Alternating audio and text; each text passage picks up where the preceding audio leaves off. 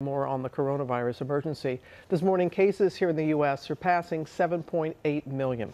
At least 34 states, plus the District of Columbia, reporting an increase in cases, while hospitalizations are up in 35 states. Stephanie Ramos has the latest on that vaccine setback and more. New this morning, a setback in the race for a coronavirus vaccine. Johnson & Johnson pausing a stage 3 trial after one of the participants developed an unexplained illness. Johnson & Johnson, not the first late-stage vaccine trial to be put on hold. Last month, AstraZeneca's vaccine trials were paused in the U.S. after a volunteer became ill. According to the World Health Organization, there are 42 vaccines in human trials and 151 in development. 4 of those are currently in stage 3 trials for use in the U.S.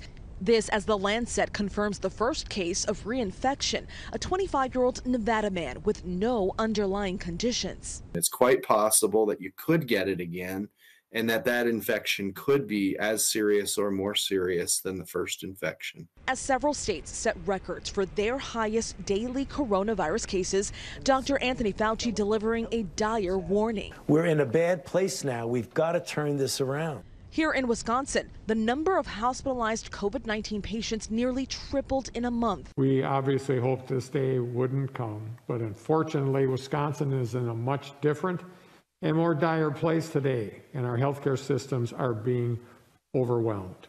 Governor Tony Evers activating a field hospital at the state fairgrounds near Milwaukee. This 350-bed facility built in April has not been needed until now. Researchers finding there may be nearly 75,000 more deaths related to the pandemic than initially thought. And when compared to 18 similar countries, a new study finding more than up to half of COVID-19 deaths could have been prevented if more action were taken. Cassie Martinez and her mother were both hospitalized for COVID-19 in San Diego. Cassie died 2 weeks later. Her mother remains in the ICU and has yet to be told about her daughter's death. I know it's going to be a great deal of pain for her, and we don't know how she's going to react. As for a COVID vaccine, it's unclear when Johnson & Johnson will resume trials, but one researcher says the pause is a good thing. It gives the vaccine maker and a safety board time to review those findings. George. Okay, Stephanie, thanks very much. Welcome back, Dr. Ashish Jha, the Dean of the Brown University School of Public Health. And Dr. Jha, let's begin with that vaccine setback. Put it in context for us and try to describe where we are now in the search for a vaccine, what our viewers can expect for wide distribution. Yeah, good morning, George. Thanks for having me on. This is completely normal, par for the course. This kind of stuff happens in clinical trials. Part of the reason why many of us have been saying, we shouldn't set a timetable for when a vaccine is going to be ready. My expectation is that they're going to sort this out. And whether it's this vaccine or a different one, that we will have something approved for emergency use probably in November, maybe December.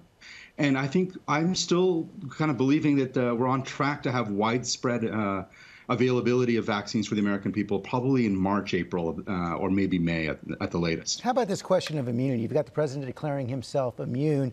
As we learn of this case out of Nevada, 25-year-old man gets a second infection, turns out to be more serious than the first. What's your takeaway from that case?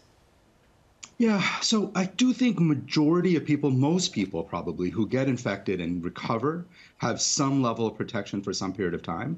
But it's just a reminder that we shouldn't be cavalier. There are people who are going to get reinfected, and some people will get reinfected and be sicker the second time around. So we're still learning a lot about the virus, and sort of assuming that you're immune is not a good idea. So we have to be vigilant, especially as we see new cases cropping up all around the country right now. What more should we be doing right now, and how do you square that with your call to be opening more schools? Yeah, so there are two sets of issues here. I mean, I think right now I'm seeing a lot of governors opening up bars and indoor dining. I'm seeing a lot of people hosting house parties and gatherings, sort of acting like the pandemic is over. That's where much of the spread is happening right now, in those indoor gatherings. We're not seeing a lot of spread in schools. And so my take is I'd rather have bars closed and schools open than the other way around.